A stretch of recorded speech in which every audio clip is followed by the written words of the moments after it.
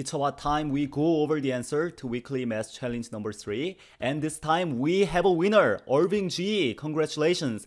He says he didn't spend much time on this, but he is obviously a very smart guy. He got the answer correct. The answer is 21, as he said. So now let's go over the question.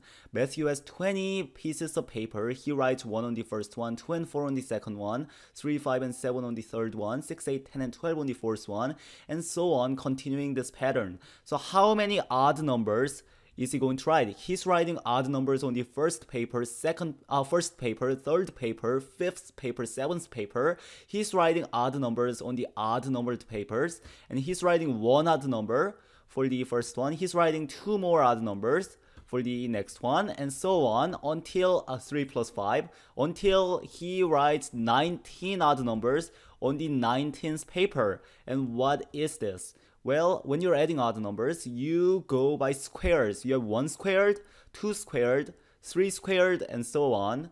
So since you have 10 of this, it's going to be 10 squared or 100. Now let's think about even.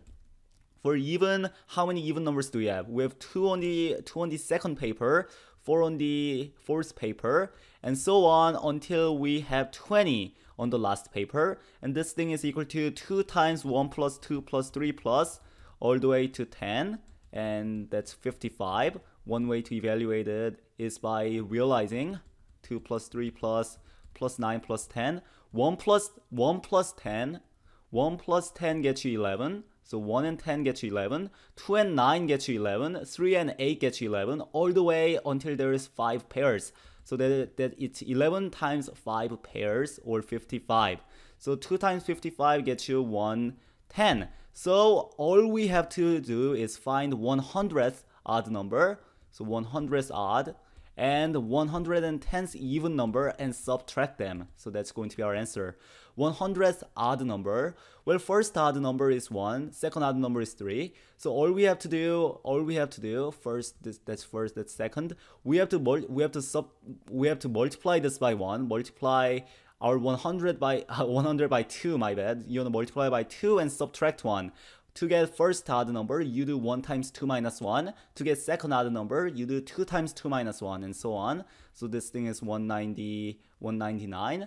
110th even number is going to be 100 and, well, let's think about this. First even number is 2, second even number is 4. So all we have to do is 110 times 2, which is 220. So our answer is 220 minus 199, or 21, and that's it.